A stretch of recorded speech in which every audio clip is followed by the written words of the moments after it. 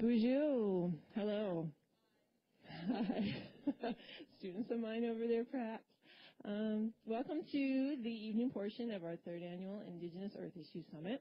The summit is sponsored by the NMU Center for Native American Studies with generous support from the Keweenaw Bay Indian Community and the NMU Ethnic and Cultural Diversity Committee. So we appreciate that support. We've had a great day so far, lots of ideas popping around, and we're winding up for our keynote presenter, which I'm very excited about.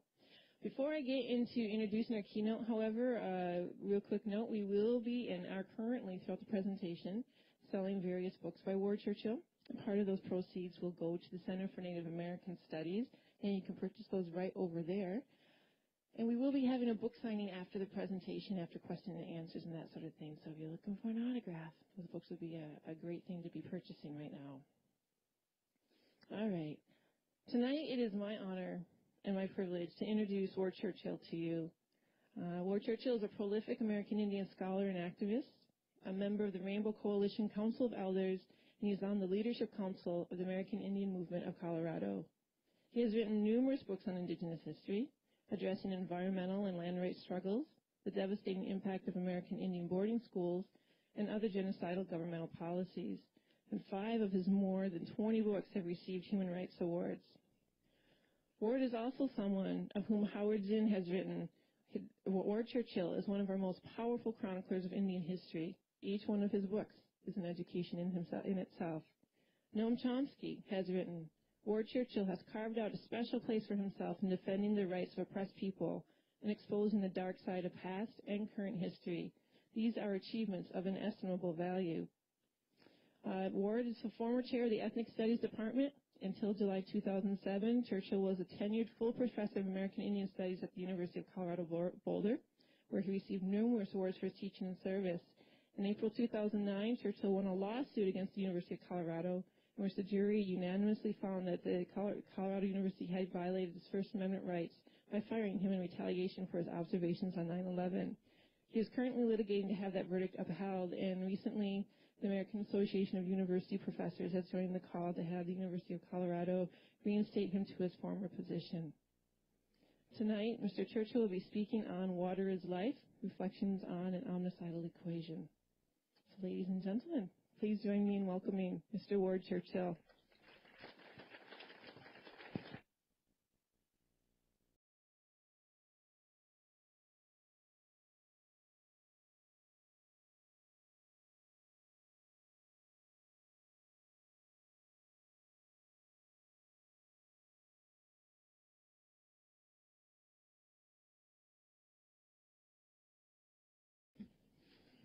CO, procedure.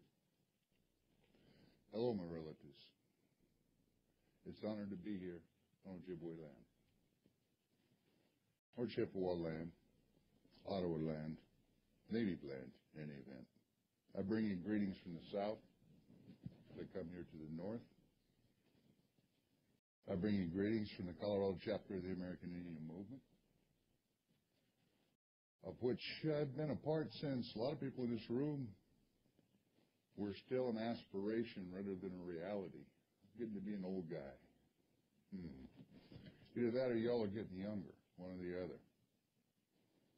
But I also bring you greetings from Gorthy Lass, otherwise known as Leonard Peltier, who tonight, as I speak to you, continues to sit in a cage in federal prison, not for anything that anyone, including even his prosecutor, has been prepared to say they actually know he did. Not at any point in the last 25 years has any federal official actually said that. Leonard sits in that cage as a symbol of the arbitrary ability of the federal government of the United States to repress the legitimate aspirations of liberation of Native peoples within its claimed boundaries. And note the emphasis there should be unclaimed. Difference between a claim and a reality, even when that reality gets inverted so that Native people are pressing claims against the usurper of their rights, whether those rights to land and to exercise responsibility with regard to the land, genuine sovereignty, or you can keep ticking them off. Now, a certain thing happened today. I might repeat what Amy just said. A lot of things were said of import during the passage of a day, and that creates a situation that I've often encountered. I have in mind to give a certain talk, cover certain ground, and then when I get to an event, participate, listen, learn. The nature of what I think should be said tends to change. Now, fortunately, tonight, what it is that's changed during the course of the day fits in a certain way to what it was I was going to say anyway, so it's the nature of an alteration to the sequence, maybe at the emphasis to a certain extent, but not the substance, not overall. But there's one idea in particular I'd kind of like to start with because it fits in. I want to talk about a couple things that were said by elders, and I'll name them, that had particular impact on me that leads to how I frame things, including the things that I'll be saying tonight. But Lee Sprague, when he was talking, sort of described an aspiration that he had, which was to invert a certain reality that exists today in Indian country overall. It doesn't much matter which people you want to use to showcase the phenomena.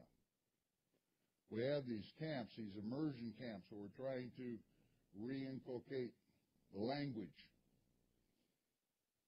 the conversational fluency. And so kids go out, if they're lucky, they get an opportunity to go out for a couple weeks in the summer, and all that's spoken is Ojibwe, or Cree, or Lakota, or Diné, or whatever language you want to pick. Because even though there's a lot of speakers of certain native languages still today, we're kind of in the final generation.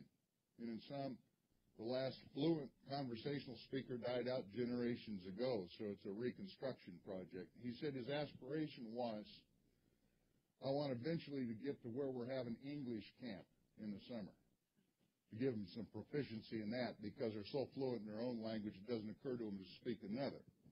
Well, I agree with that. But I think we should start that now. Only not with native children. I think we ought to do it with fluent English speakers, or those who imagine themselves are, so maybe they know what the words of their own language mean, rather than pretending they mean something else all the time. And that'll become more apparent why I'm saying that as we go along. Well, I said there were a couple things that had particular impact on me earlier on, 30, 40 years ago. And I'll describe them both. One is, sat with an elder by the name of Philip Deere, lived in Okima, down in Oklahoma country, Indian territory, permanent Indian territory, as it was designated by the United States, not by Indians. Indians considered all territory to be permanent Indian territory once upon a time. You know, that is where we started, before we started finding that we had claims to land that we were no longer in possession of. Somebody else had ownership. How that happened? Well, that's an interesting story. But one we really can't go through to any degree of thoroughness tonight. But I look like I look, which is not like I stepped off the nickel. We have a society that deals with racial phenotype, comes out of so-called scientific racist movement of the 19th century. They measure your skull, they measure your cheekbones, they'd measure the width of your nose, the length of your nose, proportion it out. See if you had the right teeth. Check your earwax. Do micrometers on the coarsity of your hair. Yeah. I'm not making any of this up. Go Minnesota, go to White Earth when they ran a team. One anthropologist, one eugenicist from the University of Minnesota when they were busily trying to relieve Indians of land. Indians that were really Indians, according to some definition that was concocted in a laboratory in Washington, D.C., had rights to certain acreages of land. So the point of the exercise was to scientifically define Indians out of existence. If you didn't have the right earwax, if you didn't have the right coarseness of hair, if you didn't have the right teeth, you were some admixture. And if it was the wrong admixture, you lost your land. How that interesting little idea of blood quantum got established. The mechanism for defining Indianness that even Indians have internalized, right? That's the science of race in the 19th century. It has nothing to do with Native tradition or how Native people identify themselves. Nonetheless, it's internalized, and we have these dynamics common to colonized peoples everywhere. The specifics alter from place to place and time to time, but nonetheless, it's self-cannibalization, this destructive, internally destructive dynamic that colonial paradigm imposes upon the colonized. And so I told Philip, I really have difficult conceiving of what my position should be, how I should relate to anybody, native or non-native, because I'm really, by definitions that have been imposed, neither. And what he said, and I've acted on ever since, is be who you are. Don't attempt to be who you're not. Don't pretend to have been raised or whatever in ways that you weren't. You understand things irrespective of these definitions. And because you were raised in the way you were, where you were, you have an ability to communicate what it is you understand from us to them who see themselves as being other than us in ways that we can't. But the rules are these. Always speak the truth as you understand it. And always, when you're doing that, call what it is you see by its right name. Don't call it something else because you're concerned you're going to hurt somebody's feelings or because it would be defined as polite. Call it what it is. And that's the most respect you can give to people, is not to lie to them by altering the language to mean things that it doesn't mean. I'll be getting to a little of that tonight. The G word. We got these initialed words now. Well, he's flat out called Obama the N-word. You know what that word is? Why pretend that you don't? It can't be said. It's said all the time. It's jarring to people. Good. Jar them with it. Don't let somebody off the hook with N-word. Not my word. So I'll let somebody else put that in your face. Maybe I'll come back to that a little bit. So I might talk about Malcolm X a little bit. Seemed like he must talk to Philip too. Got the same advice. But how about the G word? Anybody know what the G word is? Nobody knows what the G word is. Well, that's because you all just bandied a term like genocide around in your classes as a matter of discussion, and you're well-trained in its meaning sociologically, its origin, its legal definition. You really get that in your college education. You've been getting it since grade school, right? No. You know you haven't. Actually, university audience. I ask this question at every university. So I'm not singling out in the institution in Marquette. Anybody in this university audience want to try to give definitions sociologically or legally of the word genocide? Promise not to eat your liver if you're wrong.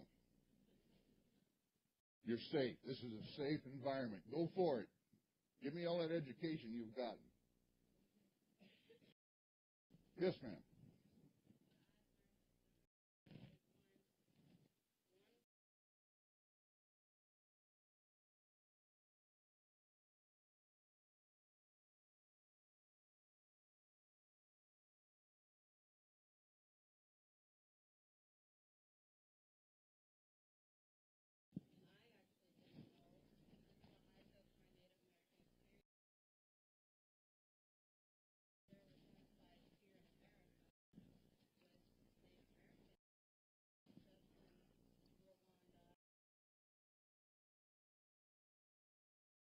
Mm-hmm.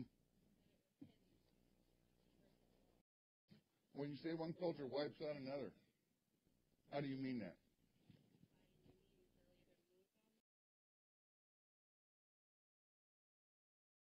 Okay. We got another taker here, and you're not wrong. You're not complete, but you're not wrong. Okay, that's the best definition I've ever gotten. Marquette, pat yourself on the back. Somebody's teaching something coherent about that word, which is legally prohibited from the discourse in Canada, which isn't too far from here, is it? Yeah. Yeah, I got a judge in Canada says if you deviate from a dictionary definition, this is a judge. There is a legal definition, is ratified by Canada, but if you deviate from the dictionary's tinkertoy definition of eradicating gene pools, it's a criminal offense by virtue of being contempt of court in Canada. This guy was a law professor at McGill before he went on the bench. Yeah, so you're legally prohibited. I don't know the extent of enforcement. I say that word all the time. I don't care about that ruling. It was my testimony that he was rebutting with it. Okay? They can throw me out of Canada or the northern provinces of the United States, as I call them, anytime they want. I'll go back whenever I can, and I'll do exactly what I do. But down here, it's just not uttered. It's not legally prohibited. They just dump it in the trash can like Lynn Cheney did for the quincentennial celebration. Any proposal for educational effort attending the Columbian Quincentenary back in 92, or during the run-up, 1990 and 91, when the proposals, responses to the RFPs came in, if it had the word genocide, it went summarily in the trash can. They didn't even read it. Now, the interesting thing with that is you had some proposals there to prove it wasn't about genocide. And they went in the trash can, too, because they used the word. You just don't use it. That's why we call it the G word. But we had somebody else here going to, yeah.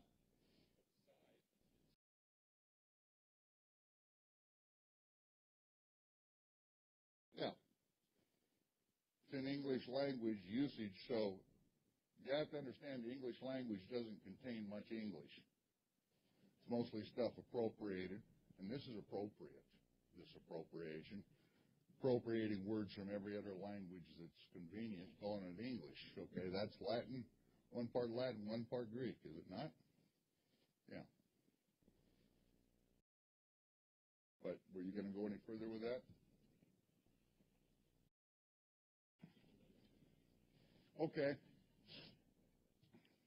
You got an academic industry in this country to make that go away. It has a definition which we'll come to. All right? But you have to take a specialized course, Native Studies, to find out that anything that would meet that definition occurred at any point in the last 500 years in North America. Well, we'll concede that there were some tragedies, some inadvertencies, best of intentions went awry.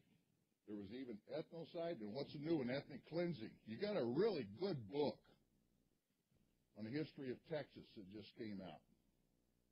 But in the last, I don't know, 3 years, a guy by the name of Anderson wrote a book called Conquest of Texas that is just chapter and verse on what was done, extermination campaigns, one right after another. And I'm not using that term to describe them. That's what Lamar and Austin and Baylor, and by what's Baylor football? Lamar University, Baylor University, they've called for outright extermination. Exterminate the Indians within the confines of Texas. And they meant that in literal terms. But in documenting all this in wonderful fashion, if you can call such a history wonderful, because he really gets it down. He explains, as a caveat going in, that despite the horrors he's going to describe, the unrelenting drive to extermination, he's not sure it rises to the level of genocide. Therefore, he's going to designate it to having been ethnic cleansing. Anything but what it was. Make up words, euphemism, convolution. We will all condemn genocide by virtue of defining everything we did as being something else. Or even if we can't define it as being something else, just calling it something else. Package and spin and pretend and deny. Well, you got a bunch of Holocaust deniers out there, the neo-Nazi variety that deny that big H Holocaust that the Nazis perpetrated against, well, it really wasn't just Jews. It was also something about the Roma. There was something about the Slavs. There was something about they ran out of time before they ran out of intended victims. They had old population sectors designated for eradication. But they certainly did what they did to the Jews and to the Gypsies and to a chunk of the Slavs. Well, you got people that would deny that, and they're called a lunatic fringe, and they're reviled and they're disparaged. But here it's a mainstream industry to do exactly the same thing with regard to indigenous people. Okay, so call things by the right name. And get right up in the face of people that would try to call them something else. Because you don't have an international legal convention on the prevention and punishment of the crime of ethnocide. You don't even have it for ethnic cleansing. You got criminal categories that may bear on this, but genocide is the crime. It's called the incomparable crime. So we couldn't be guilty of that. We'll just redefine the crime in such a way as we can exempt ourselves. All right, Philip. The other one. And there's plenty more people I could cite. I could stand here and quote elders and tell you why these things had impact on me all night long, but two for purposes of the talk. The other one's interesting old guy, interesting by virtue of the fact that his name was Matthew King. He's Lakota, Oglala Lakota, the assistant to Foolscrow, which is the last really traditional head man of the Oglala Lakota. That's Pine Ridge Reservation in South Dakota. Well, you won't find anything signed by Matthew. He signed everything, Noble Red Man. Noble Red Man has signed many official documents, and he has given interviews and so forth. And he said, well, they talk about the Noble Red Man, only one, and I have a fairly high regard for myself, so they must be talking about me. So that's the name they want me to use, and therefore I will. And did so ever. Yeah, kind of a wicked wit. He was one who suggested to Fool's Grove when they offered the Black Hills land settlement, $17.5 million originally for the richest 100 square miles mineral-wise on the planet, from which the Homestake mine alone had extracted, at that time, something on the order of $14 billion worth of gold. They said, well, we forgot to pay you when we illegally took your land, so here's what we value the land at being when we took it 100-odd years ago, $17.5 million. And their response was, what makes this money you're offering us worth anything? And that sort of flummoxed the feds who were making the offer. And then Matthew pipes up, his Foolscrow had asked this, and he says, it's backed by gold, isn't it? And he says, yeah. We have gold reserves, and that sort of assures a base value to the currency, and started off into their Harvard economist explanation of how that works. And I said, well, where is that gold? Makes this money worth something. Fort Knox, isn't it? They had to allow it. Yeah. Well, where'd you get it? Didn't come from that mine up there at Deadwood, did it? Homestake? Well, some of it probably did. So let me see if I got this straight. You come out here and slaughter the buffalo and slaughter the people and force us into these concentration camps where we're starving to death so you can dig that gold out of the ground, and then you haul it halfway across the country and you bury it again at Fort Knox. And then you want to take some piece of that you say is of value and give it back to me in exchange for my land? You must think I'm crazy. But it's exactly the truth of the matter. Well, we kind of revered Matthew, American Indian movement. Back in the early 80s, we decided to practice white man law. In 1877, they came in and violated the 1868 Fort Laramie Treaty, which reserved in perpetuity about 5% of the 48 contiguous states of the United States, one block of land. They got it on the east bank of the Missouri River, proceeding west. Note, the east bank means the Missouri River is inside the 1868 treaty territory. In fact, it's inside the Great Sioux Reservation as the U.S. subdivided that, all the way to the Bighorn Mountains and all the way from the beyond the bend of the Missouri in the north down to the North Platte River in Nebraska. That is a humongous chunk of territory. 1877, they came in, having fought that campaign where Custer got his little etiquette lesson, mostly a winter campaign that Randall McKenzie ran on. People had stood down. They had them dismounted. They had them disarmed, totally dependent for rations in 1877. That's a year after the military conflict. They suspended the rations and said, when you sign this piece of paper conveying title, legal title they called it, to the Black Hills to us, you can eat again. Never did get sufficient number of signatures to legally transfer title. But that's the way it was done. Well, what they did was they took the hills. They took the Black Hills. They took the so-called unceded Indian territory. They took the honey land down in Nebraska, and they took about 90% of the Great Sioux Reservation for the Homestead Act to the General Allotment Act. You want to play with white law, some of us know it, know what a subterfuge is. That's a very complicated by virtue of all the conflicting statutory and regulatory structures that they've built to mystify people as to what their rights are and are not. But here's the bottom line. They took it and then they created law to cast appearance of legitimacy over the taking. That's what I mean by white man law. So American Indian Movement, Dakota Aim, decided to practice some of that law in 1981. We went to a site that we selected on the basis they were going to turn it into a gravel quarry, about 800 acres. 15 miles or a little less outside Rapid City. Those of you familiar with the geography down there, we're on the hillside, 15 miles out of Rapid City, a little bit to the south, to the west of the city itself. We took the land, and we held it. This longest sustained occupation, as the feds define occupations, we called it a return to the hills, probably in the 20th century. Went 5 years continuous occupation before that was over.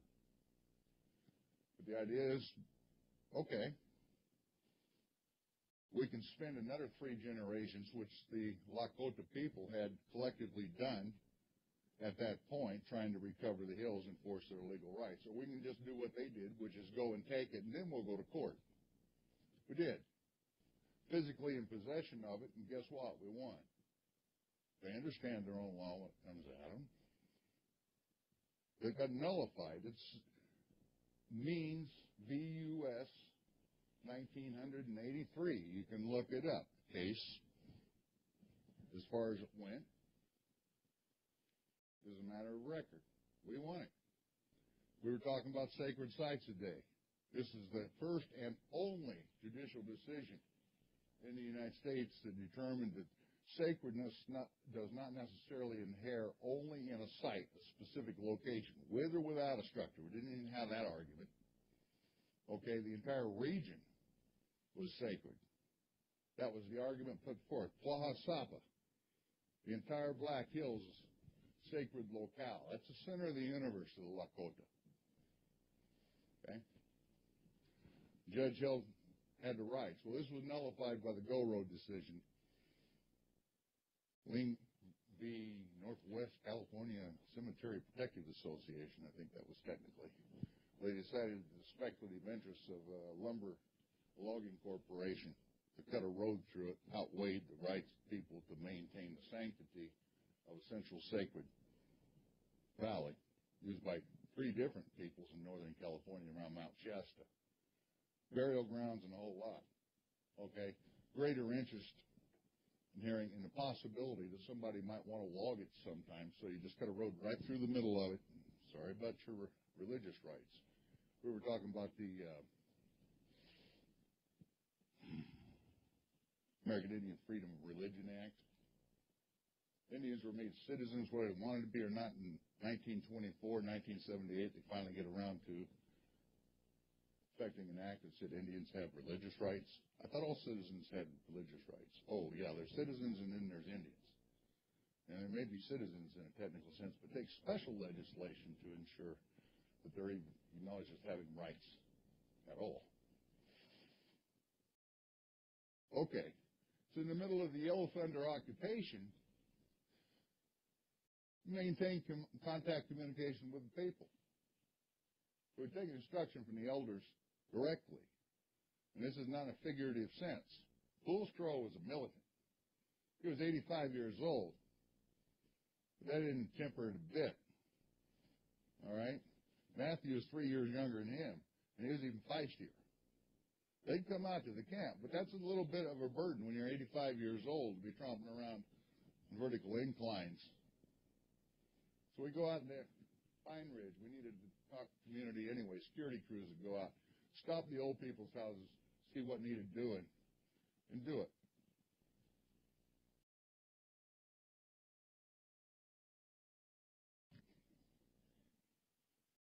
I thought this was a transmitter for a microphone, and it's playing music to me out of my pocket.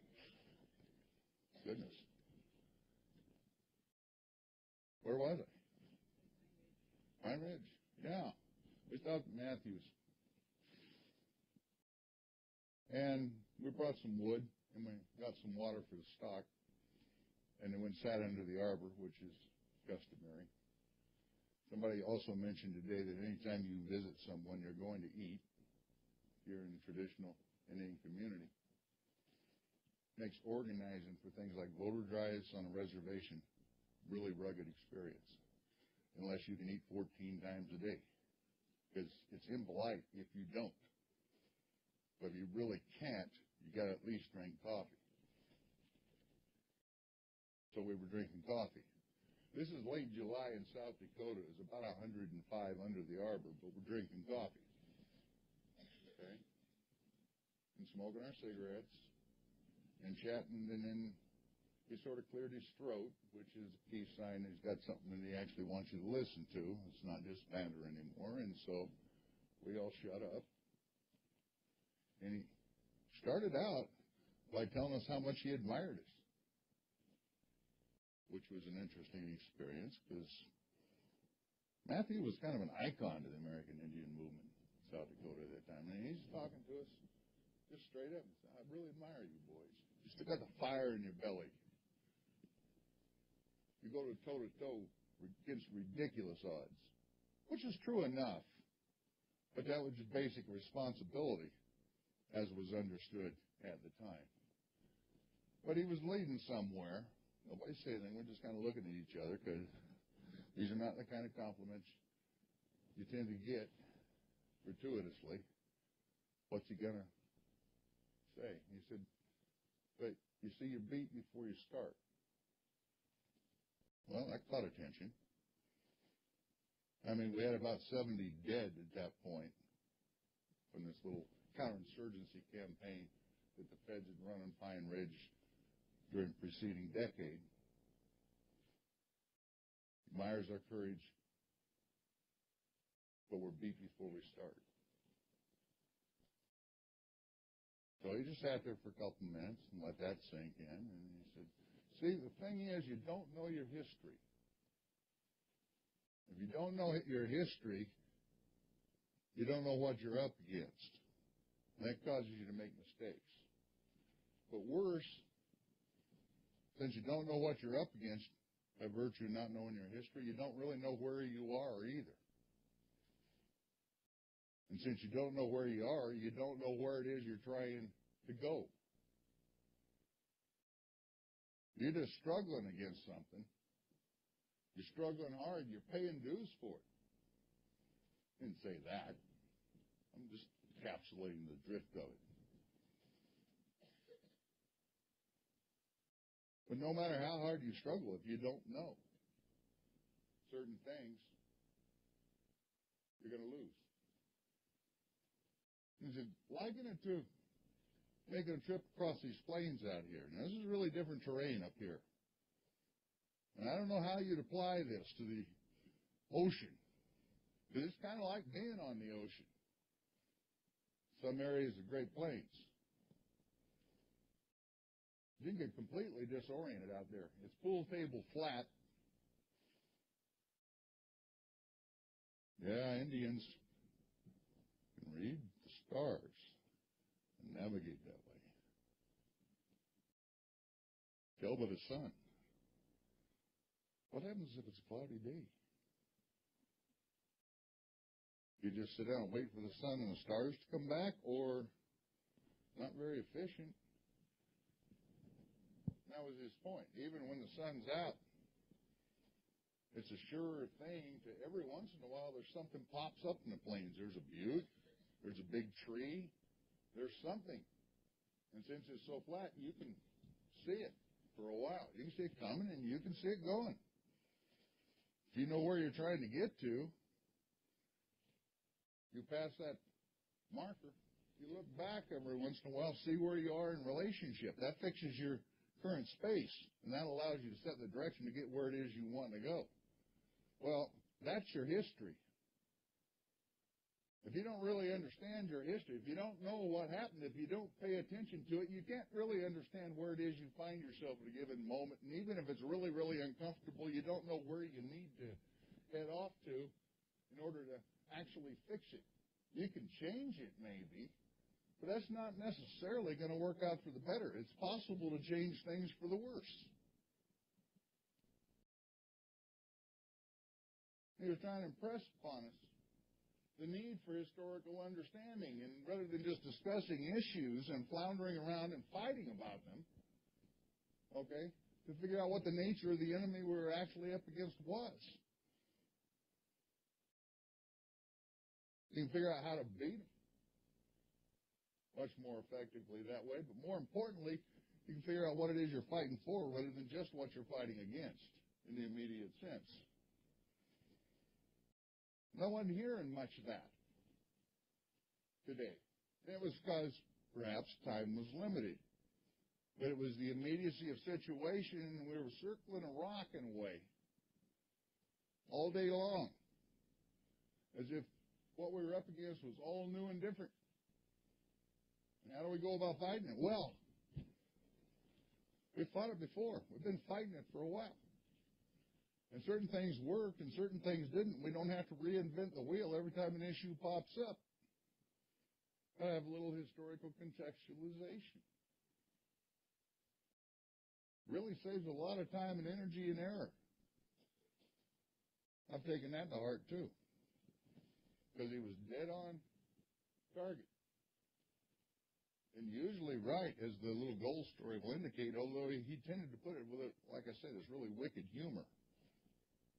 He'd ridicule bureaucrats who were absolutely full of themselves and the sanctity of their position in atoning law, and he'd just take them apart this way, because he did understand his history. Lots better than a lot of history professors I've encountered, and he never called things by the wrong name. He may not have had 5 syllables for the descriptor, but he's called things by the right name anyway.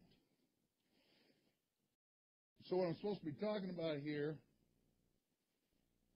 this is the framing of it, are a couple of processes that tend to be treated discreetly. We got people who are environmental activists here. I've been interacting with them all day, people who are bona fide activists and students who are at least interested enough in the issues related to the environment to sign up for courses, because they were coming in and out of here. And if I toss the word ecology or ecocide, one derives from the other, on a table, I'll probably get a response, people, more than one. Give a shot at an answer, and the answers will probably be as coherent as the one response to genocide. But it's ecocide, so not a lot of time spent dealing with the issue of genocide. And on the other hand, if you're taking courses from a genocide scholar, you probably won't be hearing much about ecocide. But I will submit that they're inseparable processes and that they have a common origin, lead to a common result. You may have noticed a completely different word in the title for the talk, and that was omnicide. Well, omnicide is a fairly simple concept, in a way. And that's if you take those two supposedly discrete terms of holocaustal attitude and conduct, right, genocide and ecocide, taken in combination, give you an omnicidal result. The result of that is virtually eradication of habitable space for species. Of course, if you eradicate habitable space for this particular species you're part of, that's going to take out a lot of other species as well, because most forms of mammalian life depend on essentially the same sets of environmental factors for survivability that humans do. And that would take most birds as well. And I put water as life because both birds and mammals and everything else that's organic depends first and foremost on water. And if water is going to be one of the keys to eradication of mammalian species, it's also going to take out aquatic life. You know, this is not unprecedented. Humans certainly are not indispensable to the planet. The planet has existed for a few billion years in Western chronology. We could say that it was permanent in most native cosmologies. But billions of years in human terms is permanent anyway, so I suggest we just forget that particular little differentiation.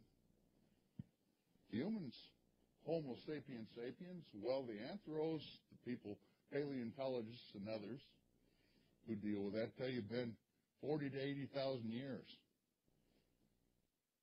That's the entire interval of existence. Now, I might argue that it's been a little longer than that, but even if we took the most extreme argument I wanted to make, snap of the fingers in geological time. Before humans, there were some mammals running around, but there's a prehistory to mammals, too. I mean, we did have the age of the dinosaurs, did we not? I'm not going to suggest that omnicidal comportment that will be discussed here is going to bring the dinosaurs back. No. But the world will go on. How about the age of the cockroaches? Various forms of insect life being the reigning range of species. Yeah, the planet's still here. Life forms continue. A balance will be reestablished. It just doesn't require our presence. either in literal or figurative form. Planet's going to outlast us, but the question is what particular state planet's going to outlast us. When we're seeing slides of the Milky Way, you didn't figure this was the only planet in an entire galaxy capable of sustaining life forms as we know them, did you? They're going on completely independent. Either of us or in those vaunted scientific terms, even our knowledge. They finally found one. Another planet, that is. Let me reframe that. A planet that's not rotating around this particular star. So they say. Atmospheric temperature of 1,800 degrees Fahrenheit, winds of something like 4,300 miles an hour, and it rains iron in molten form. Are there life forms there? Beats me. In a place I want to move. Okay? But where there's one planet, there's probably more. They have never known until very recently that there were any planets outside of this solar system. You could speculate, and you could get Cole von Däniken for it. Or someone who is susceptible to native superstition. Yeah.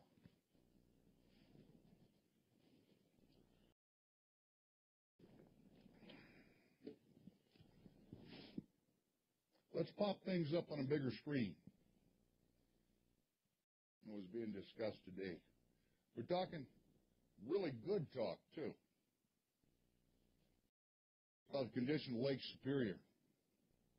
I'd only make one quibble with everything that was said today, because it was accurate and dead on. We're talking about 20% of the world's fresh water. It's not fresh. In fact, you consume it at your peril. It's laced with mercury. It's laced with a dozen other highly toxic substances that cause nerve and brain damage. Fresh water is when you can dip your cup in and drink. Great Slave Lake is still fresh water. Yukon River is still fresh water. None of the heart of North America, the so-called Great Lakes, are fresh water at all. Superior is probably in the best condition of the five. And if you drink it straight out of the lake, you're a fool.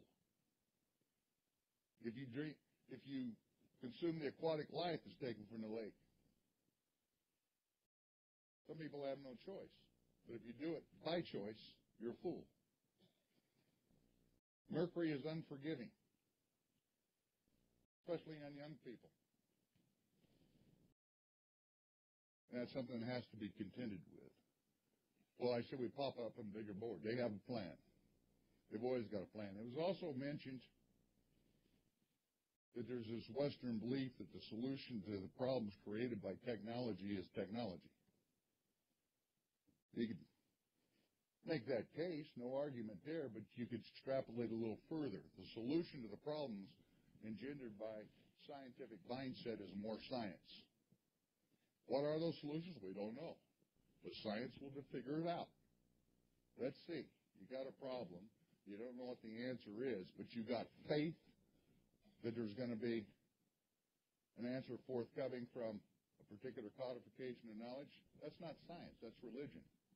Those are supposed to be antipodes in Western tradition. Okay?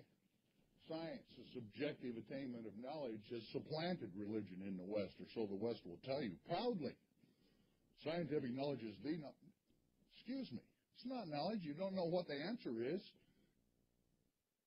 You make a signification of faith that there will be an answer forthcoming by virtue of scientific application of reason. That is religion. All you've done is supplant one religion with another, and claiming that the opposite is true. And since the opposite that is falsely claimed is supposedly true, it's superior to all other forms of knowledge. Yo, have I heard this one somewhere before? Something about the requiremento and the teaching of the true God? stand here and read a edict in Spanish to a bunch of indigenous people on the southern border of Mexico, give them to sundown, to profess fealty to the king in the name of the Holy See and embrace the true God, and if not, you shall be put to death tonight. We've heard this before. But what's their fix? Well, I'm still being scoffed at in the great scholarly journal. Oh, no, I can't be scoffed at in the Rocky Mountain News anymore because it went out of business. I forgot I had the great celebratory moment of watching them go down the tube like a sword. Yeah, you know what my imagery was. Okay. Yeah, it was accurate. Now, WAPA, North American Water and Power Alliance. Anybody ever heard of it? It was a plan started in the 1970s when Ottawa contracted with an engineering firm in Los Angeles, California, to create a system that would take something like 1 trillion acre-feet per year. I don't remember the precise number. Humongous number of acre-feet from the Yukon River, divert it south, basically through a plumbing system. Great Bear Lake to Great Slave Lake, Great Slave Lake to Lesser Slave Lake, Lesser Slave Lake to Lake Winnipeg, at which point we will channel the flow in two directions. Half will be apportioned to run down through the Columbia River Basin and then be through a whole series of steps on river basins southward used to irrigate Sonoran Desert in northern Mexico for cheap food supply. Okay? The other half is to go into the west end of Lake Superior, flushing the Great Lakes as a whole outward into the Atlantic Ocean, thereby solving the problem of latent toxin buildup from industrial usage. Now, I don't know what the Atlantic Ocean is supposed to do with this mercury and stuff either. It's got whole dead zones in it already, too. But that's the fix. It's going to just reorganize the plumbing of an entire continent. If you think about how they draw the maps of North America, yeah, actually, geographically, it runs down to Central America. But that's not how they draw the maps. That's not how they do the demography. Yeah, there's a little political calculation, okay? Indigenous population circa 1500 is done for demographic estimation purposes from, well, whose colonial language you want to use here? From the Rio Grande north or from the Rio Bravo north? If it's south of the border, you call it the Rio Bravo. If it's north of the border, you call it the Rio Grande. I don't know what the big deal is because they're both Spanish, and neither of those terms are indigenous, but we take pride in colonial languages sometimes. Ask a Chicano. That's a liberatory language. And in some ways, in an Anglophone society, I suppose maybe it is to a certain extent. But yeah, if you actually follow the political reasoning and make the point of demarcation at the Mexican border, everything south is supposedly Latin, although you'd never know that in British Honduras, now known as Belize, okay, or the Atlantic coast of Nicaragua, but that's minor, okay? The English-speaking north is the North American continent. Well, you're going from the north slope of Alaska all the way down into the Sonora Desert below the Mexican border, so that's fully continental scale.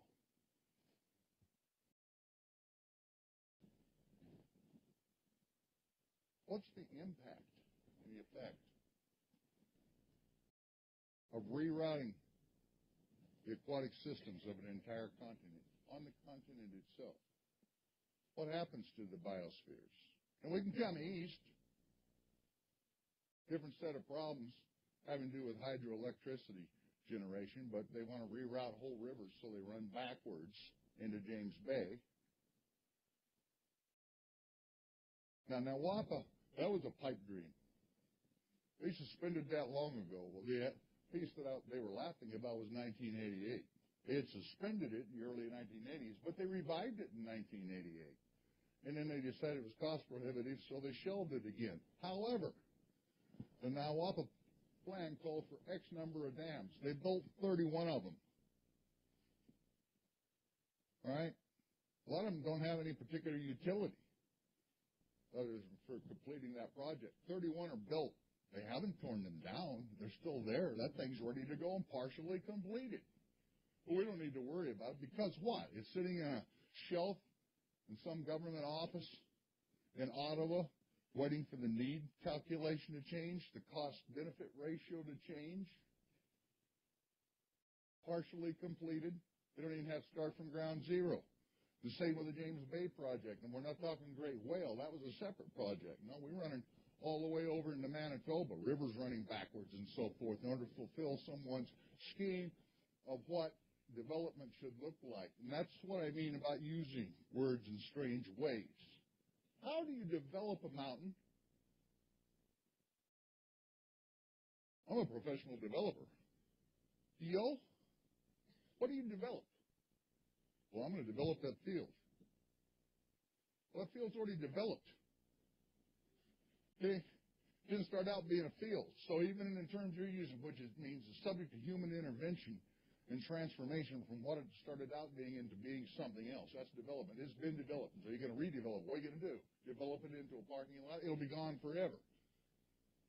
Development sounds kind of cool. I'm a developer. No, it's called by its right name. You're going to develop a mountain by converting it into gravel so it can be used as ballast in a railroad bed or matrix for constructing buildings. You're going to cut it into slabs and use it as building fascia. When you're done developing the mountain's no longer there. It's been destroyed. How about you call it by its right name? I'm a professional destroyer. I destroy the environment day in, day out, relentlessly. There will be no piece of the environment left intact. Okay, you can have no unused chunk of territory. By God, if nothing else, I'll turn it into another golf course. You can't have too many guys out there on Saturday afternoon putting chronically for our kids. For our kids. It's our quality of life. What, to go out and bang a ball around in an artificial turf with a stick? That's your idea of quality of life, is it? Oh, sorry about your grandparents' graves, but we needed another 3 holes in the golf course. Why are you so upset? You're taking our bridge. Now you're being violent.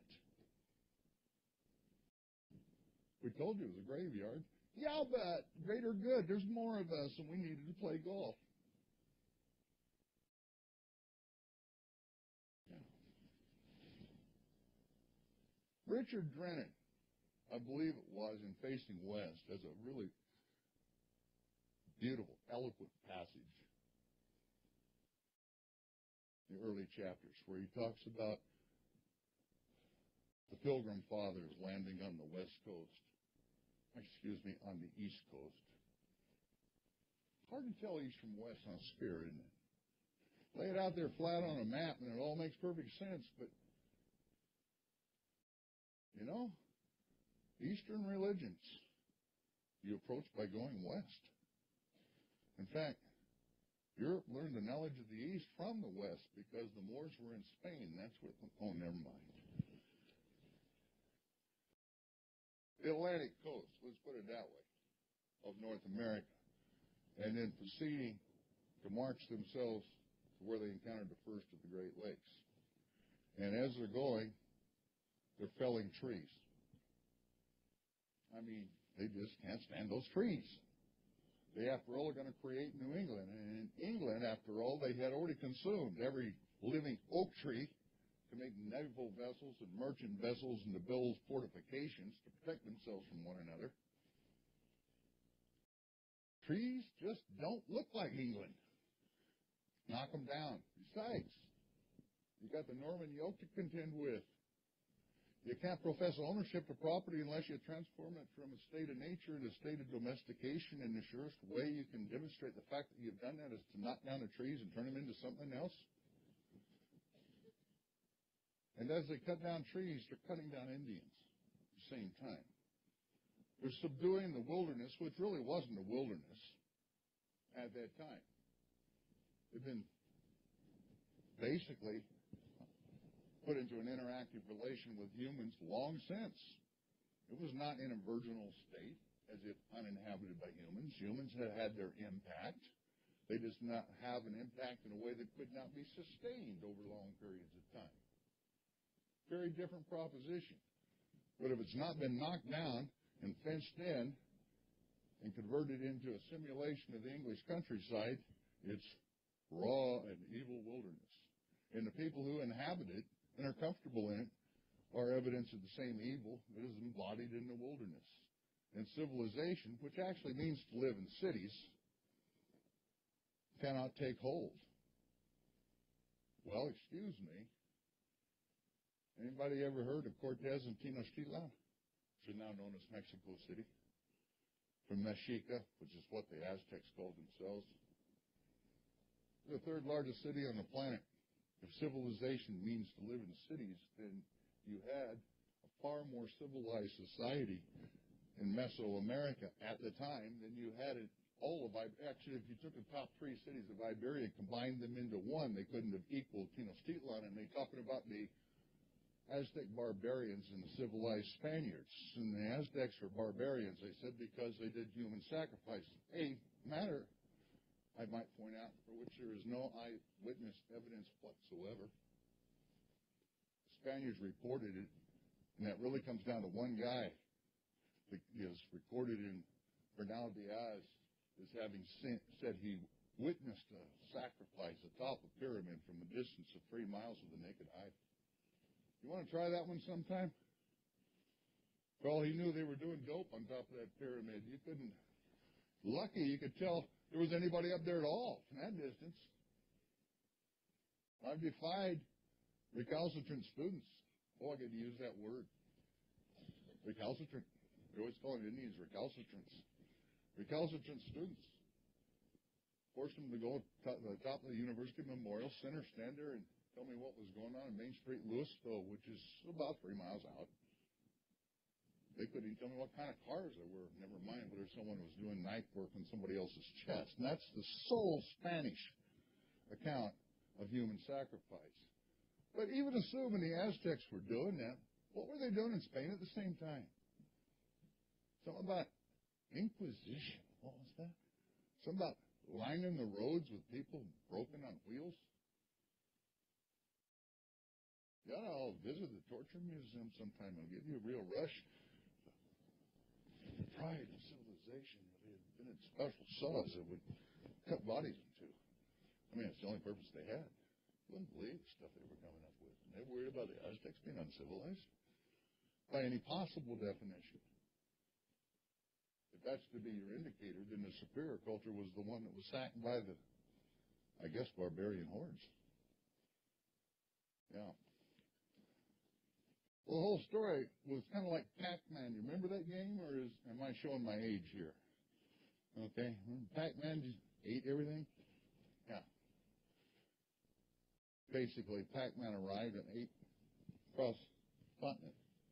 I used to call that the arrival of Predator, and then I realized predators aren't bad.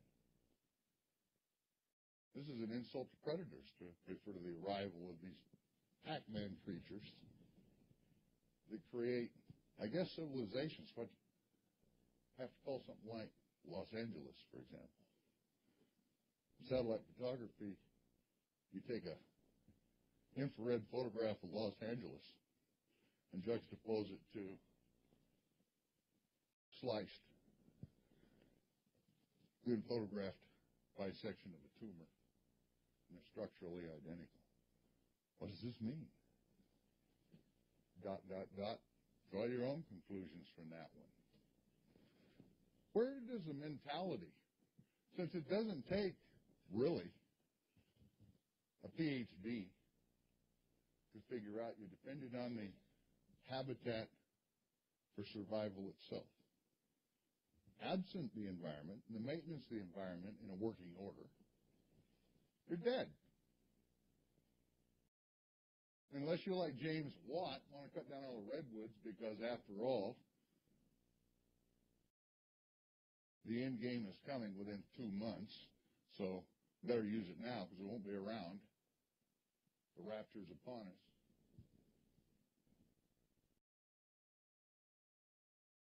What do you tell somebody? Does that? Picture of mental health?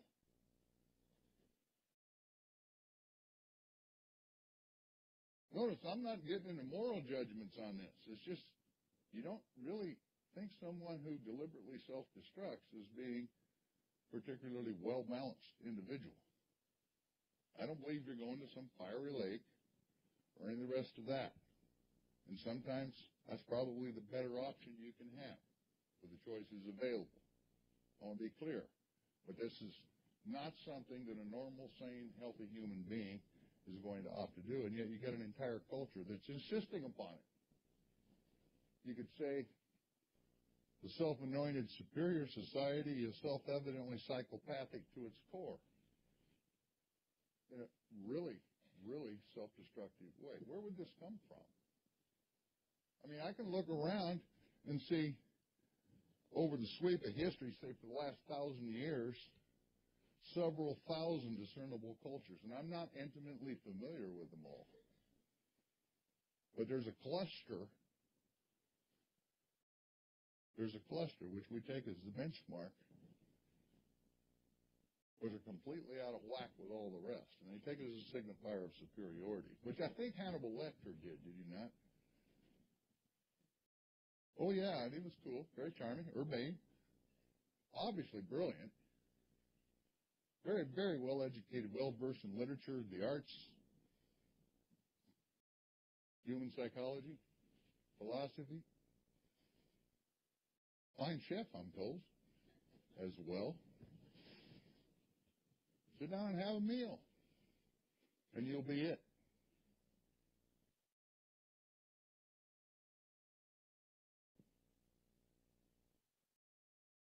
Psychopathic culture? Well, it's a controversial premise, says psychopathic culture. Being a little less honest than Lecter, who, of course, referred to himself as subject to a pathology 1,000 times more virulent than any that were on record in the clinical literature. This is clinical literature.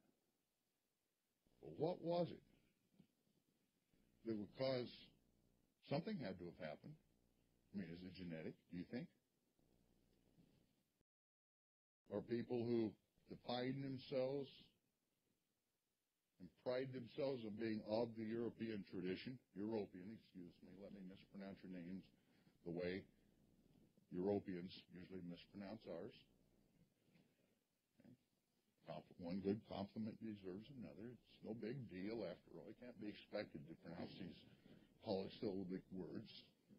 There's more than 2 syllables in European, so I'm okay.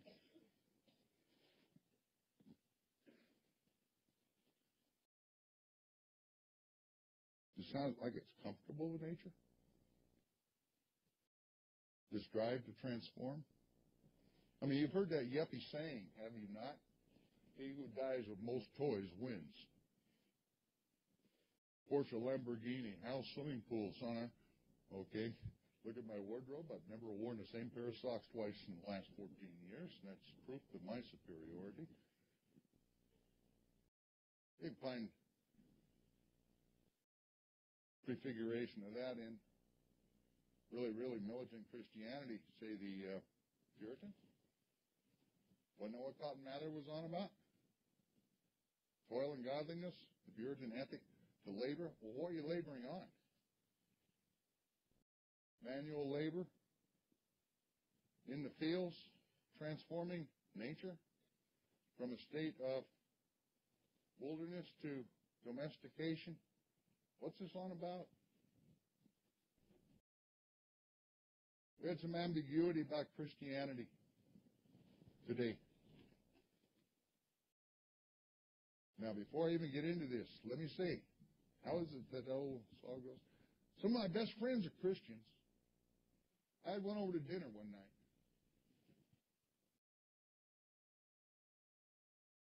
Got any Christians in here? Right on.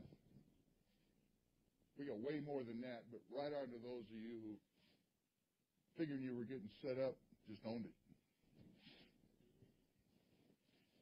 And I really won't set you up. I'll give you a little test. Is that fair? Okay. Are you Christian enough that you've read the first page of the Bible? We're not going to do some Bible studies course here, right? We're just going to deal with the first page. You're with me. You got that far. Remember that part where it said that man is created in the image of God? Man's created in the image of God. So that means God must look like a man, huh? If you're created in his image, then you must look like him. Therefore, he must look like you. Of course, he's been around a while longer than you from the looks of things. You've got a long white beard. And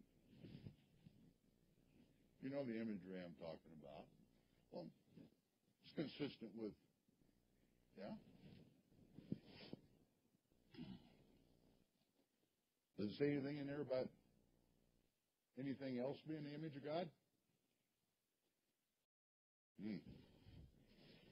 Does it say something about since you're in the image of God, you have not only a responsibility but a right, or not only a right but a responsibility? Excuse me, I had that one backwards.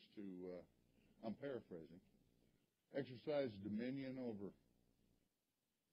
He's nodding yes. I didn't have to finish it. So, yeah. And dominion is exercised by God, but you can't create. That's a given. The world was already created. Right? So you manifest your sort of God in the world. Since you're in the image of God, you're going to exercise dominion over what's already here. How do you demonstrate dominion? You transform. Why do you have to transform? Because you have this task assigned to you to multiply, grow plentiful, and populate the earth. Do you not? How do you do that without displacing what you're already here?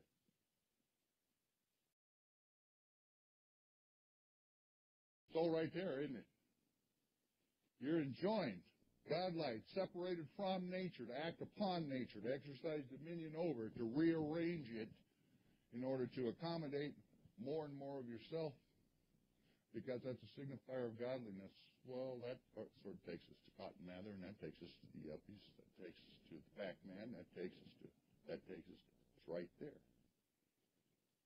But that's not a comfortability manifested with nature. That's a profound degree of alienation from nature. You're separated from all other relations, right then and there. You stand apart from the rest of the natural order of living relations and above it. It's subordinate to you. You subjugate it, demonstrate your humanity, that is to say, your godliness, in that fashion. That's the enjoinder on the very first page of the book. Where did that come from? I don't see that anywhere else. Actually, I do see it. Let me not lie to you. Everything else is based upon that book, which is not a Christian book. It's a Judaic book.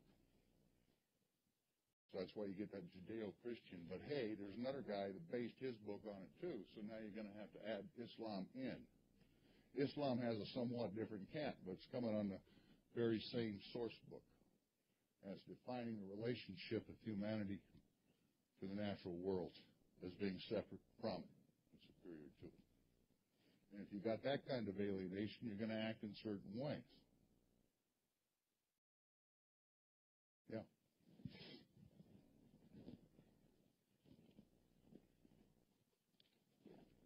That's why I was kind of squirming. People were talking, well, I really respect Christians. I may respect people, but a tradition that goes in that direction, how do you respect it? It's obliged as a spiritual proposition to eradicate you and everything you depend upon to sustain yourself and to sustain itself in the end once it runs out of you. How do you transcend that? I don't know, but where did it come from? What went wrong? That's the question I was being asked in the universities. Where did Native people come up with these strange animistic beliefs that they're related to trees and animals and things like that? That's what you hear. Those are the questions posed. Let's study those cultures closely and see if there isn't some sort of a link that can be drawn between the twistedness and primitiveness of indigenous belief systems, spiritual traditions, and so forth on the one hand, and acute and chronic alcoholism on the other. Well, actually, there is a relationship between those two. If you're actually looking for a viable habitat passed along to your posterity 7 generations in the future, you have a responsibility to maintain the habitat in a condition where you can pass it along in a viable condition.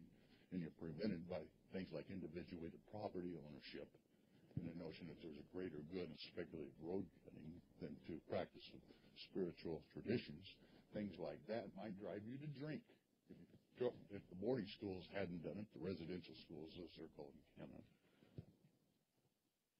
there's concrete reasons for these things. They're probably not tied up in feeling yourself to be a part of, responsible to nature.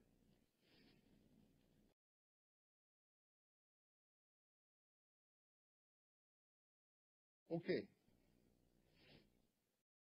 Move fast. And the last chunk, because I assume it's somewhat better known, but I also have to remember that G word. We've got a sort of a natural inclination to ecocide that's built into the matrix of understanding place in world, or separateness of place from world, however you want to frame that. It is the centerpiece of Western belief. And science did nothing but secularize this, by the way. We can go into that in Q&A if you like. Same beliefs, core beliefs. Karl Marx is the best Christian of his generation. I'll explain that, too, for anybody that wants it. I'll also explain Groucho Marx, if you like that. Okay? What's genocide mean? Well, got a general answer that was right on target, but let me run it to you this way. Lots of ways I can go at it. But this is how did they actually put it? Marbury, Chief Justice Marshall, U.S. Supreme Court, 1803. So, bedrock jurisprudence in the United States. This is a government of laws, not men. It's usually quoted a little bit wrongly as being a nation of laws, not men. And you know, there's a law for everything. Everything. Everything. You have to do, or you can't do it. But if you're going to do it, here's how you're going to do it. And we'll even sometimes codify why you're going to do it. Land of the free, most regimented people on the planet in terms of simple proliferation of statute and regulation. Well, here's the legal definition of genocide. 1948 Convention, Prevention and Punishment of the Crime of Genocide, ratified by the United States, last of all major states on the planet. Oh, by the way, that entity that everybody's complaining about today, it's a misnomer. The United Nations should have been called the United States. You have to be a state, a recognized state entity to be eligible for membership. But, name was already taken. So they conflated nation and state. There's 4,000 odd nations on the planet. There's 200 states. But you've got to be a state to be a part of that little enterprise. In any case, the United States state, central government, that is, finally ratified the thing with several self-exempting provisions 40 years after the rest of the planet, basically. Article 2. The genocide is defined as being any of the following actions undertaken with intent to destroy, in whole or in part, a racial, ethnical, national, or religious group as such. Not the individuals, but the group. The group's at issue. Okay? Lincoln's original definition of it, and he was the drafter of this, was any policy undertaken with intent to bring about the dissolution, disappearance of a human group as such. We got 4 protected classes. There should be more. But they elucidate 4. They're listed. Racial, ethnical, national, religious. Indigenous people qualify as all 4. We don't understand ourselves as a race, or we didn't until that was imposed with blood quantum and such. These are not native traditions. These are Western so-called scientific traditions they're imposed. They've been internalized, used in a very self-destructive, internally destabilizing manner by officially sanctioned tribal governments and others ever since. Nonetheless, by the definition imposed by the perpetrator, we are understood to be a racial group. We're also ethnic groups because we're culturally dissimilar, distinguishable one group from another on cultural basis. That's an operant definition of ethnicity. We clearly have religions, as they say, spiritual traditions and so forth, which have been prohibited under federal law with criminal penalties attached. Okay, that makes it clear. We're targeted as a religious group. National group, we got 400-odd ratified treaties, and there are 400 unratified treaties under the Article 1, Section 10 of the Constitution. That means we have to be understood to be recognized nations. Otherwise, all the treaties were invalid, and if all the treaties are invalid, the United States has no discernible land title anywhere beyond the 13 original colonies. You with me so far? Okay. So we're clearly in a list of protected classes. There's 4 protected classes. We're in all 4. There's 5 criteria of policy listed. Killing members of the group. Well, that one's pretty straightforward. Everybody knows about that. Pretty much, except that it didn't say how many. There's no threshold on that to rise to. Remember I was talking about the guy that disqualified what happened in Texas as being genocide, didn't rise to that level? If you were killing Indians on basis of their being Indians, that's a genocidal policy, period.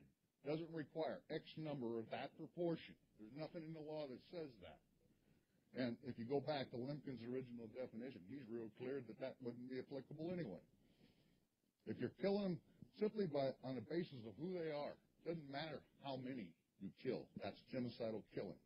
In the United States, they like to call it a hate crime, another euphemism. If you're killing on this basis, it's genocide. If it's one of the protected classes, gay people ought to be able to protect a class 2, but they're not in law.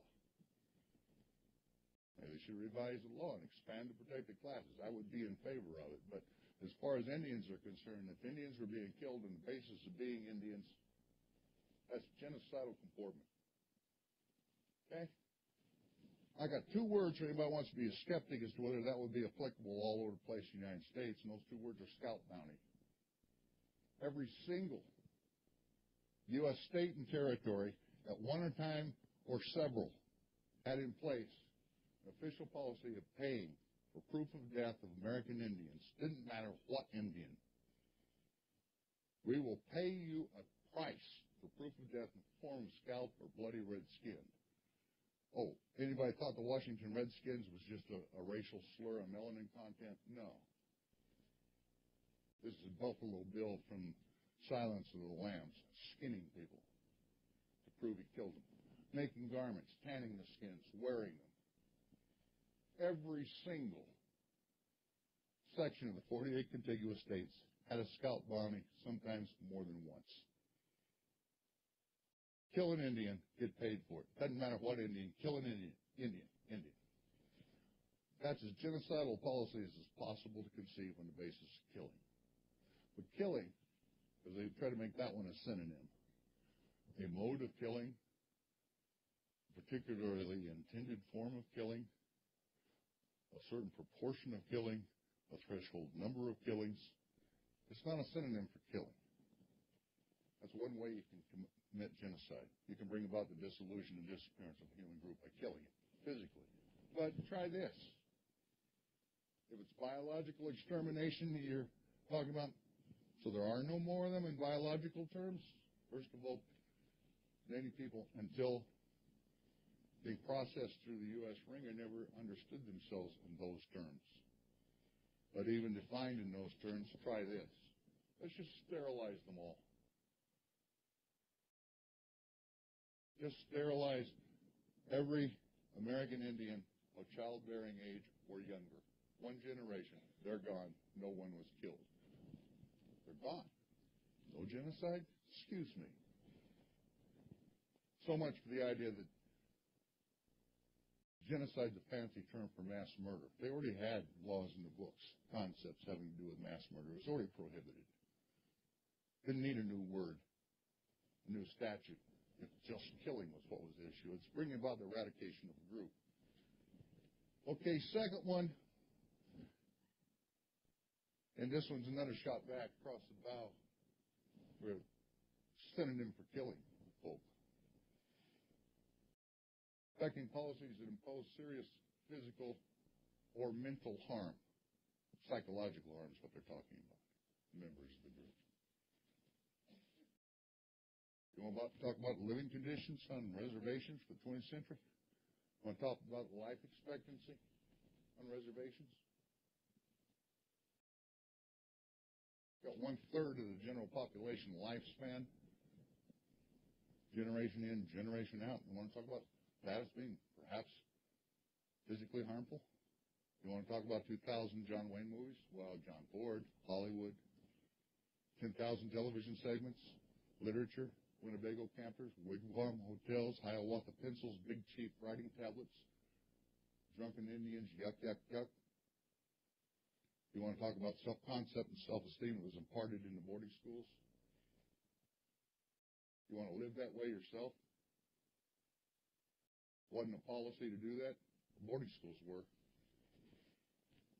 And framing this racial disparagement of genocidally impact people in these terms under First Amendment rubric is a matter of official policy as well. If the Germans after the Holocaust were continuing to depict Jews in that fashion, you know what the response would be. How would you know that? How could you document that? Because you see what the response has been to the Holocaust deniers.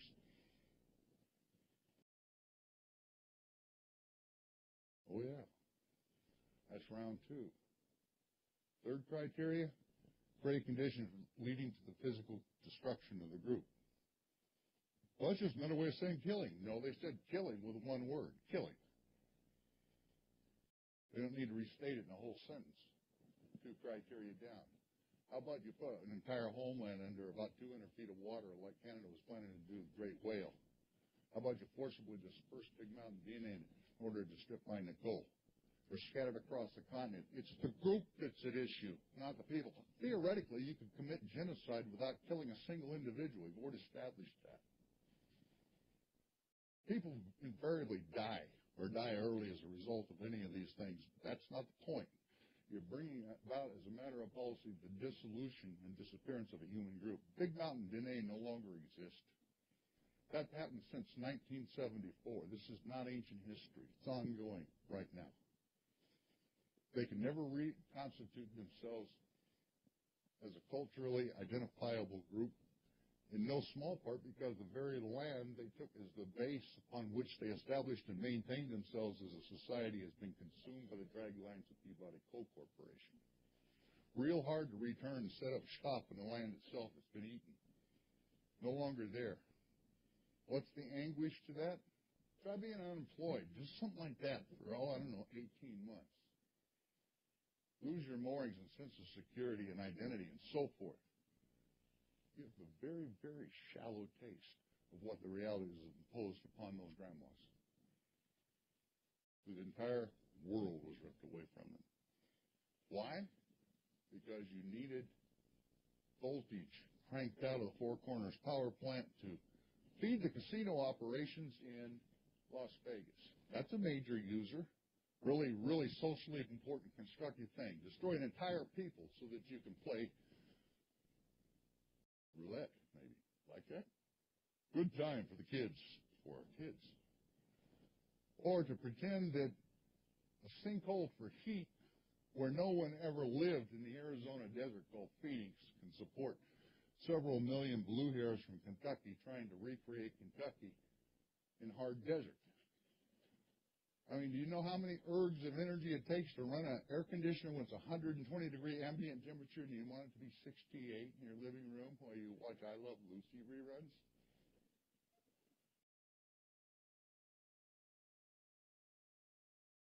That's 3.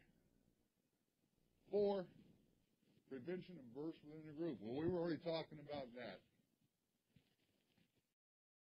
Feds themselves have admitted that the Indian Health Service, a well-intentioned,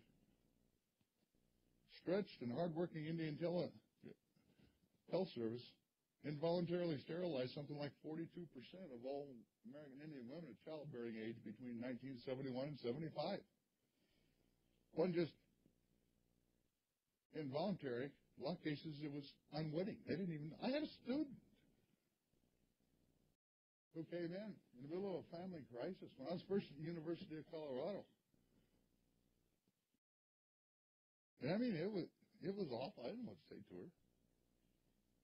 Her husband was leaving her because she was barren, she said. Turned out that she had been sterilized in an IHS clinic in Tahlequah, Oklahoma. But she didn't even know it. That was revealed later. Yeah. That's 4. 5, transfer of children. Forced transfer of children from the targeted group to the targeting group. So they're raised to not know who they're supposed to be, or raised to believe they're someone other than who they are, or in any case to see themselves through the lens of those who despise them enough to take them and train them to see themselves that way, to eradicate Indian culture. That was the object of the forced transfers to the boarding schools, but it wasn't just boarding schools, and it's still going on with blind adoptions and so forth. Yeah, you may look in the mirror and you see a phenotype Indian looking back, but your birth records are sealed. You don't know who your biological parents are. You can't know who your people are either. Now, where does that leave you? Well, it's for your own good. Yeah. Well, I got a few ideas of what might be for your own good, too, guy. But you call those criminal activities. I call these criminal activities, too, and I just recited the law that said that. But we're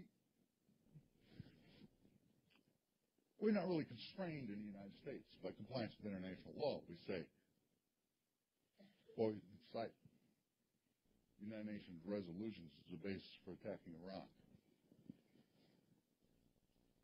Let me say this.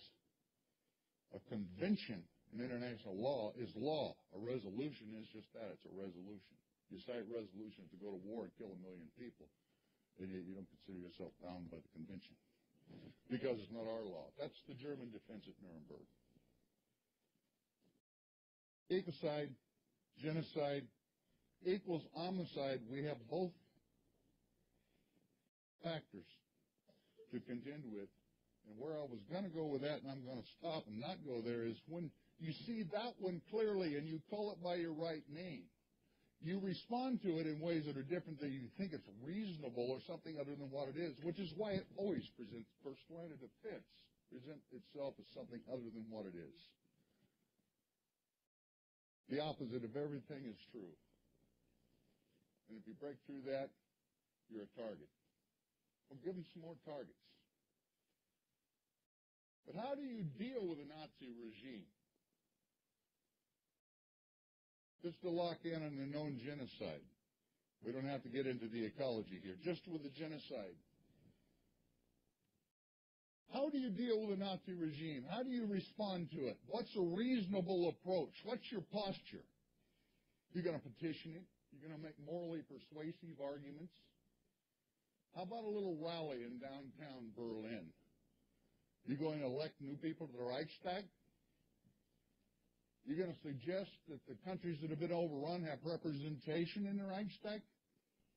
And for those countries that have been overrun by the German armies in 1940 and 41, getting yourself someone elected to the German parliament is your solution, your self-determination? This is progress? No, it's building yourself into the system and legitimating that system as if it were something other than what it is.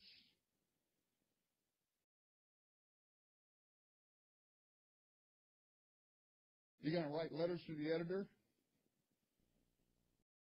You're going to devise new courses? How about let's shoot a videotape? Bike paths, anyone? What the Third Reich needs is better bike paths. Let's be reasonable, nice, polite. Let's don't offend. What I'm worried about alienating the Nazi electorate. Don't you think it's getting better? No.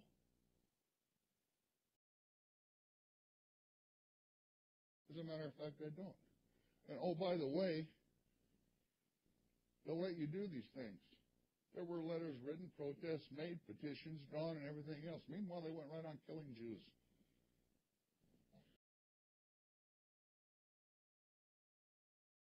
Like this country did with its little imperial adventure in Southeast Asia.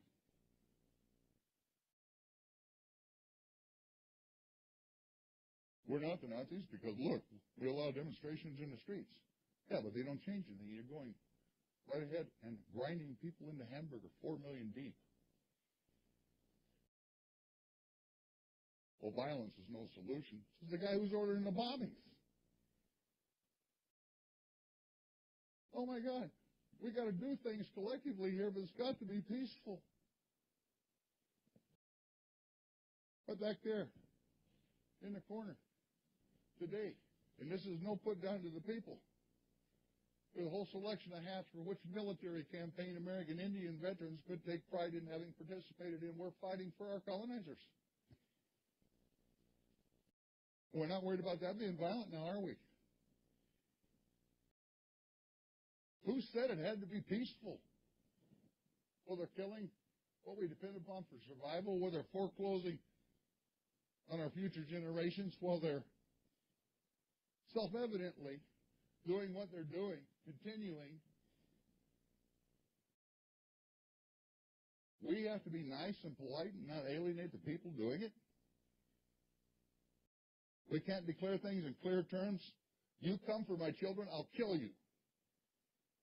If I encounter you in a rape, I am not morally required to bear witness. I am morally required to intervene and stop it, by whatever means are available to me. Maybe I won't be successful, but I'm obligated to try.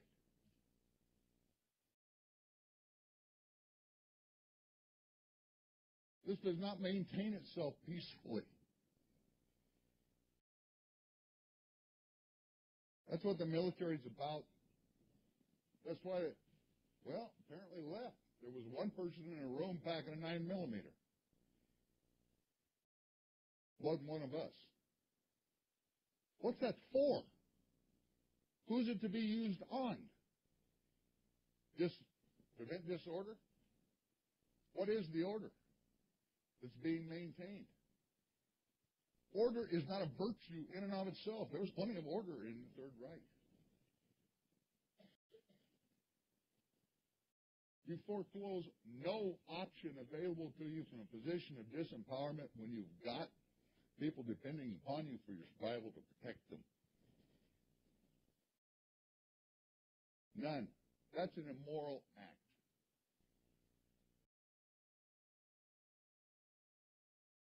And we hear these false equivalencies being made continuously. The most violent regime on the planet in the 1960s was the United States of America, and the pontificators were saying, violence will solve nothing. Those are the people perpetrating unparalleled violence. Now you hear the analysis. Well, the right wing's getting a little out of control. You know, they're talking, blowing things up. Look at Timothy McVeigh. Well, in the 60s, you had the left, and now it's the right. False equivalency. Absolute swine. Right, wrong, or indifferent. Carl Armstrong, who I mentioned earlier, who blew up the Mass Center, the Army Research Center, that was doing the telemetry and stuff for what was happening in Vietnam. They denied it, but that's what it was doing. Right, wrong, or indifferent, he was trying to halt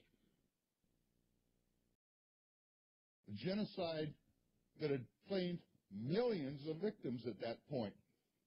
He killed somebody in the process. It's not to be celebrated that the guy died. Although the guy wasn't innocent, he's presented as if he innocent of anything. He's engaged in military research. So, no, he is a physicist, not a mathematician. He was doing the stuff that makes solid state. Targeting devices available to the military at an early date. There is no pure science, value-neutral science. It all has application. That's why they fund it. So on the one hand, you have people, right, wrong, or indifferent. I'm not going to even argue that point right now, trying to stop a Holocaust. And on the other hand, you've got people who are engaged in violence, trying to prevent 35 million of their countrymen from having basic health care. And you tell me these are equivalents? That's how they want you not to think.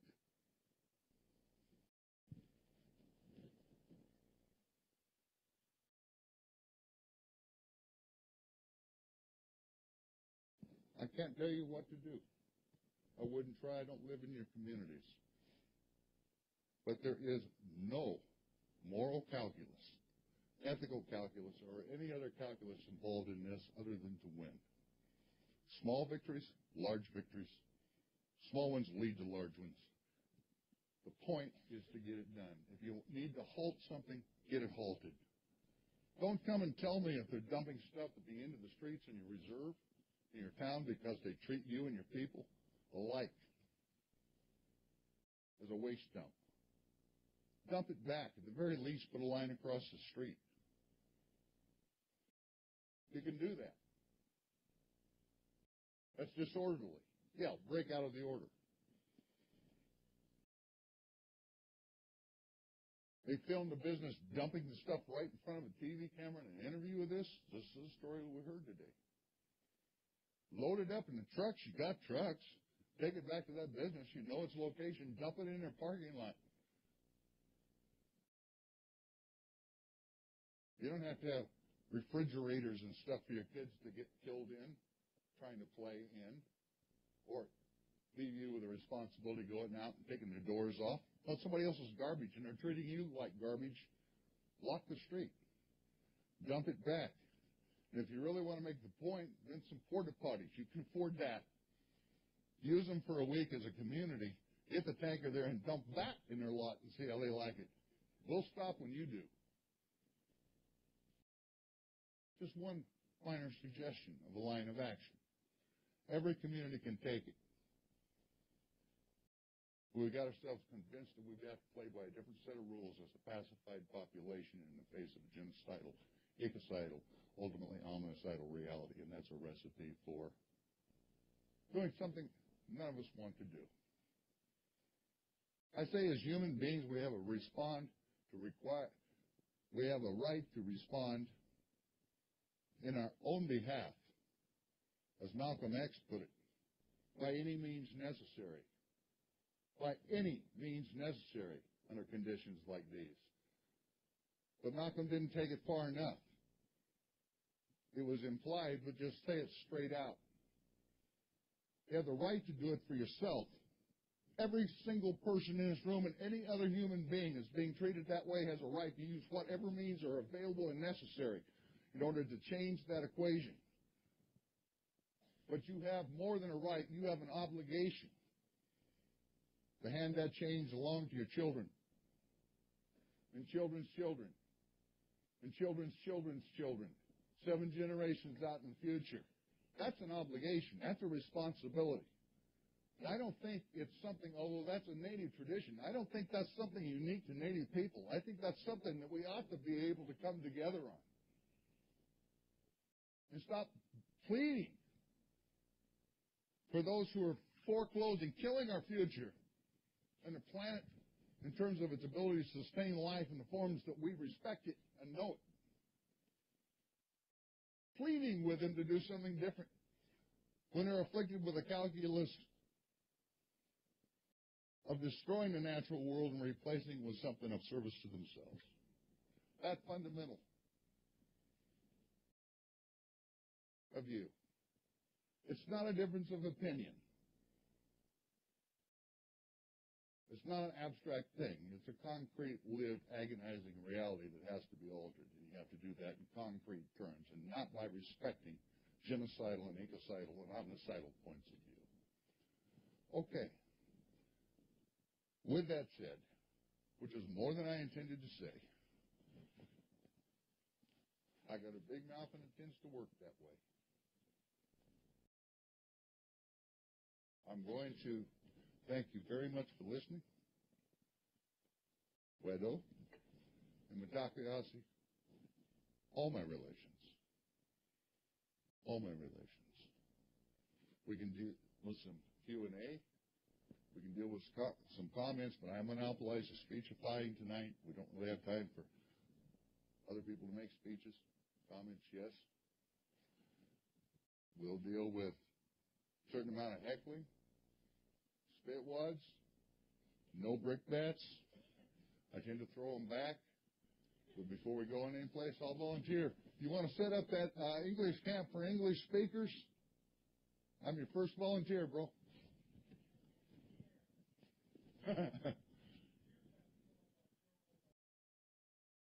Yeah. Yeah, I got some specimens that I'd like to put in the museum for that. All right.